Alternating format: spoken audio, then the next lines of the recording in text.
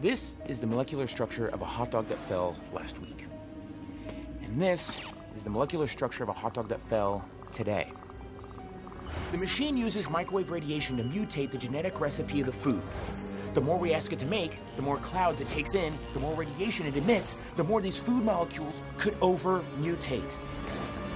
This is the molecular structure of a hot dog that fell last week. And this is the molecular structure of a hot dog that fell today.